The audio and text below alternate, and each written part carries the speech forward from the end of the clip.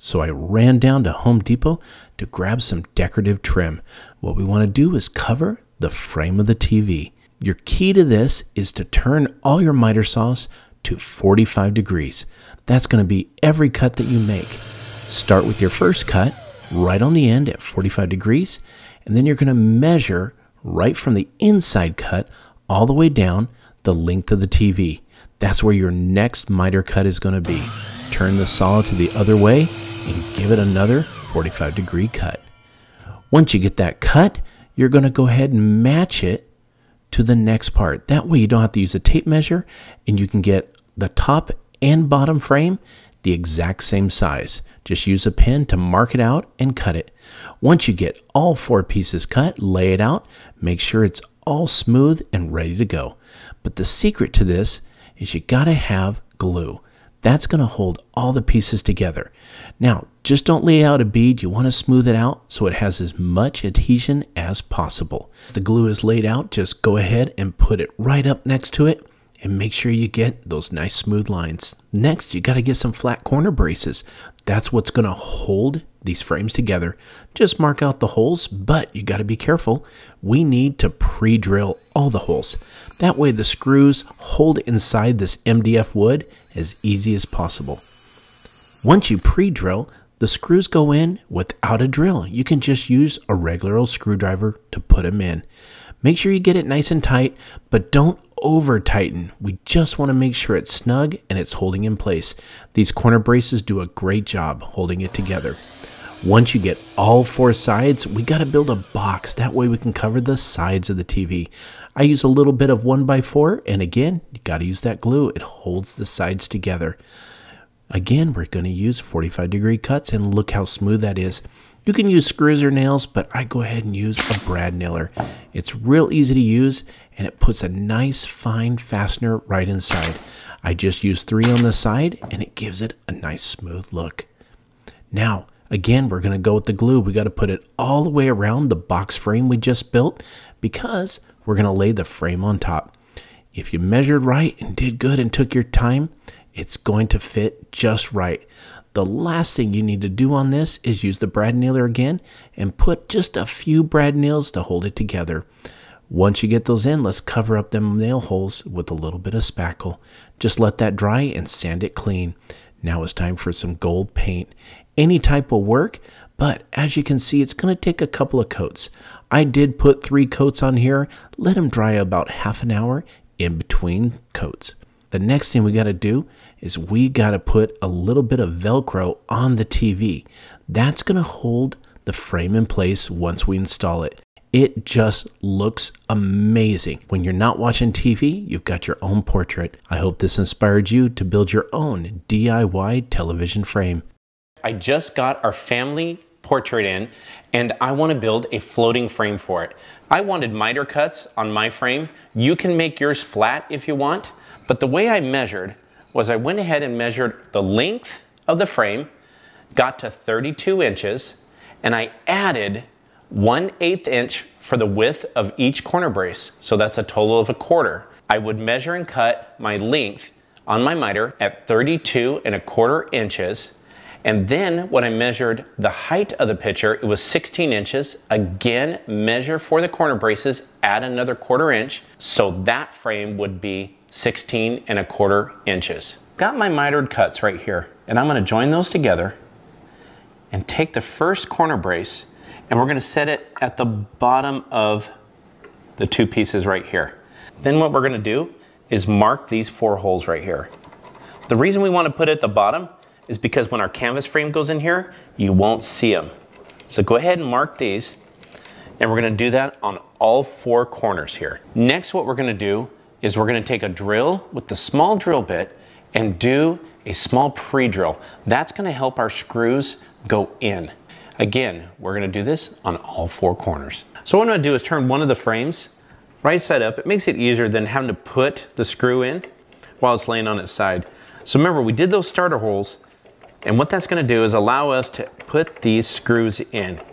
We're going to put all of them in on each corner and tighten them down.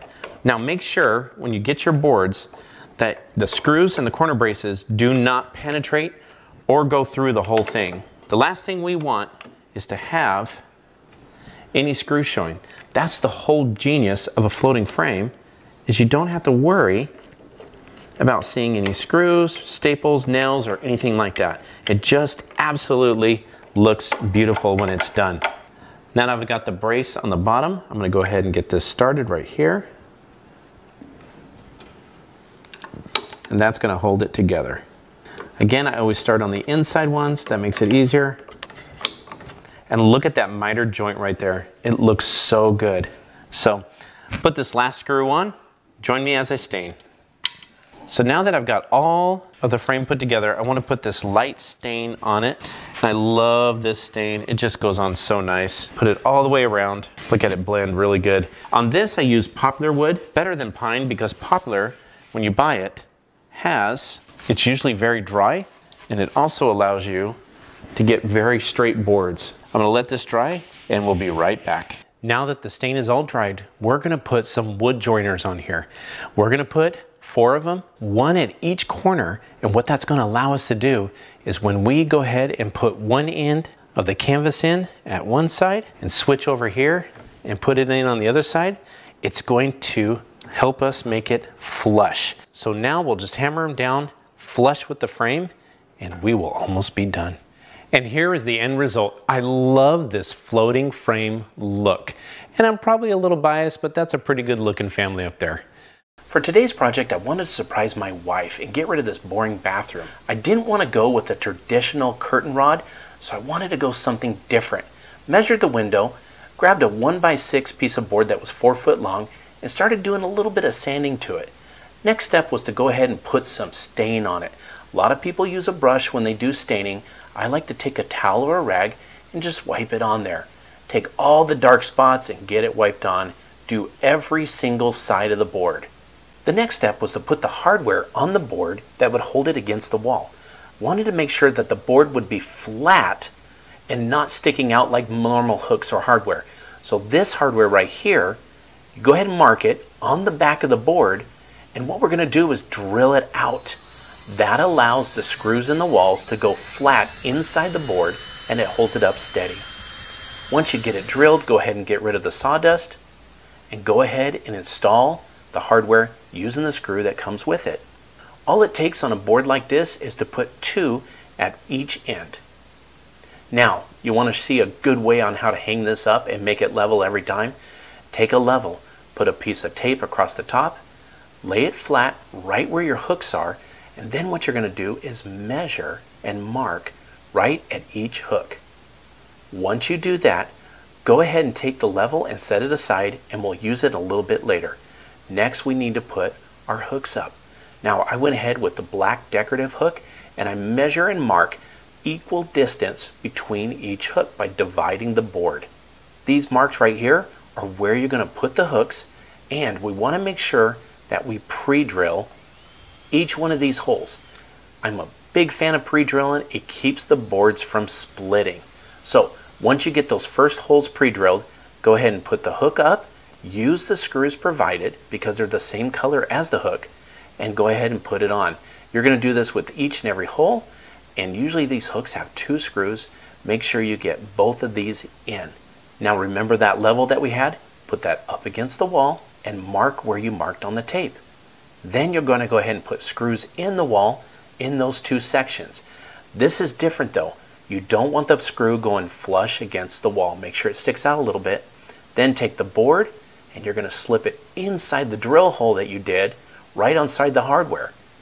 The amazing thing about this is you're not going to see any screws that go through the board. And look how tight and secure that is. Check one more time for level. The next step is to grab some clip rings.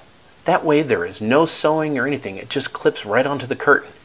Clip it on, both of them, depending on how you want it, and just hang it over your hook. Now, I went from boring bathroom to curtains that I put up, and then the last step is to go ahead and decorate the rest of the bathroom. Doesn't that look amazing? This took no time at all and it was easy to do.